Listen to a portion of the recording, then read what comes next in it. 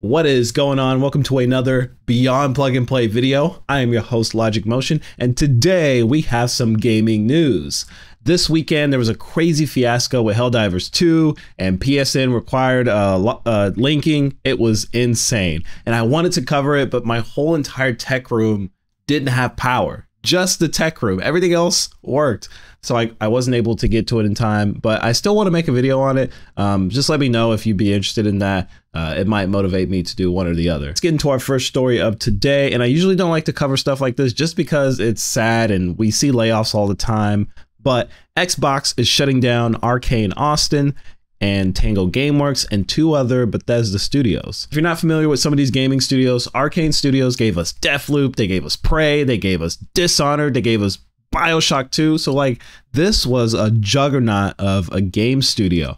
And just because they had one blunder, which was Redfall, it wasn't that great, wasn't that good, it was awful. But they had one blunder and they get one of their studios in Austin shut down. And it's just like, come on. It's like, what can you do? These guys' record is great. It's good. Dishonored is such a good game. Prey, all these games are great. So to have one blunder and that get one of their studios like shut down it's just awful. And it's like I said, it's so hard to stay motivated in that field. And when you could always have that lurking over you, even after a success, there could still be studio shutdowns and layoffs and stuff like that. It's just, I couldn't imagine spending like so much time learning how to, be a game dev or a designer or anything like that in the gaming industry. Just being like, you're never guaranteed a spot. It doesn't seem like you're never guaranteed to be there for like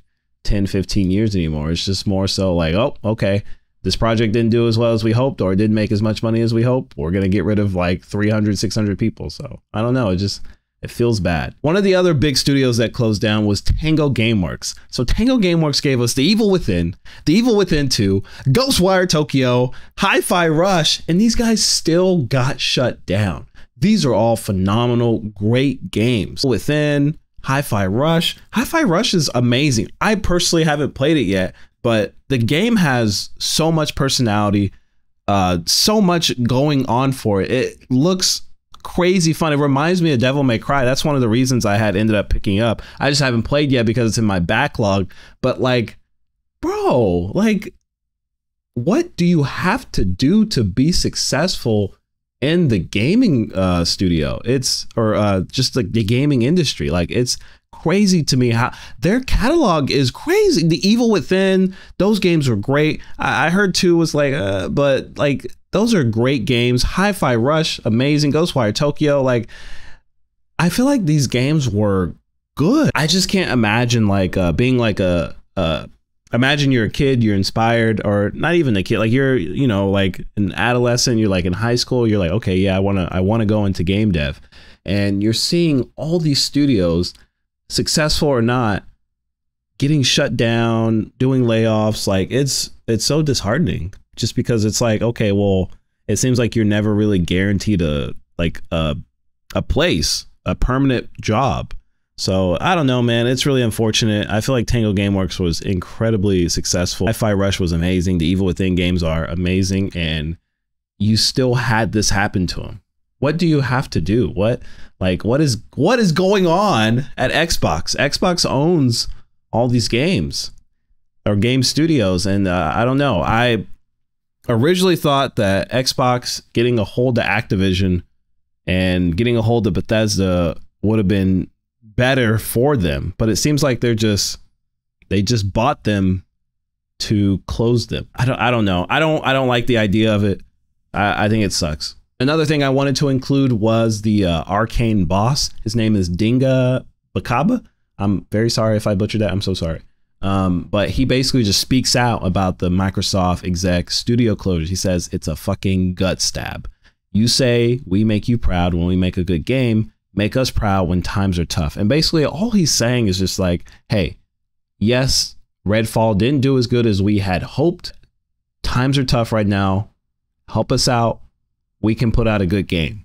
Trust us, believe in us, right? And I'm not saying to take that approach with every studio, but when you look at Arkane Studios, the people behind Dishonored, the people behind Deathloop, the people behind BioShock 2, the track record is there. They can produce a good game, but these guys usually do single player games, right? I don't know. I'm not saying like they were forced to do co-op, but like they're known for single player games. So I feel like if you gave them that niche instead of trying to do some silly, goofy vampire co-op stuff, I feel like it would have turned out better. But I don't know. I'm just a dude making videos online. But this is really unfortunate to hear.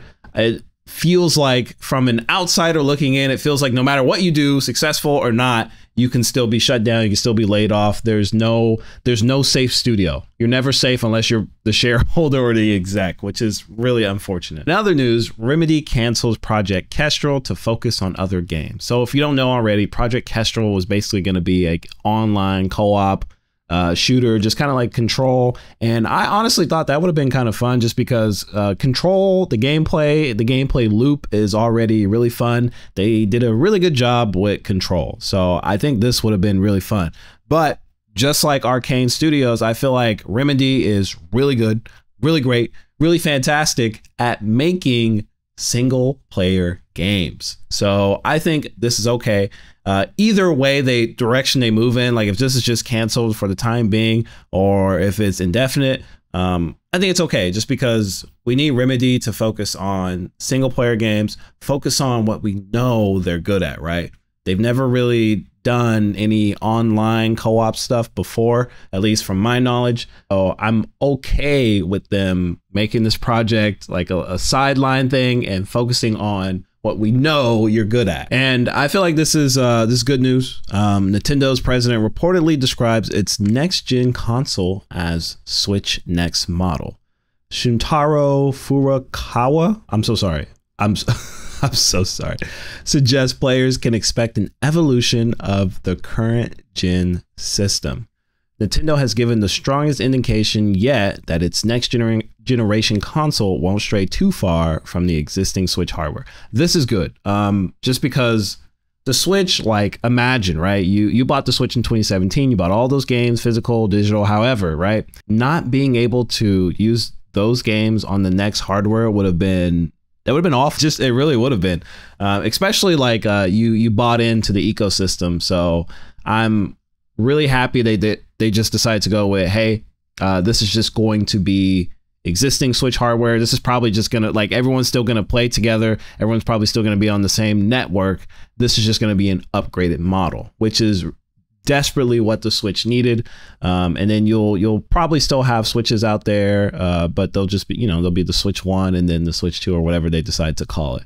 But I'm really happy with this decision. I'm definitely planning on getting a Switch 2 or whatever they end up calling it, just because like, there's so many games I want to play on the Switch that I would love if they had like a better performance. Breath of the Wild being one, Age of Calamity being another one, Astral Chain being another. Like, I could go forever, but there's so many games, and I'm really excited for what this next edition of hardware is going to be like for Nintendo. I know Nintendo is the only company or the only console that uses NVIDIA, and that's cool just because Xbox uses AMD, PlayStation uses AMD, Nintendo uses NVIDIA. So it's different and it's really cool. And in the PC space, NVIDIA is their king. So and I'm not trying to be a shill. I'm just saying they got all the good stuff. Everybody buys their cards, so we'll see what they do with the Nintendo Switch.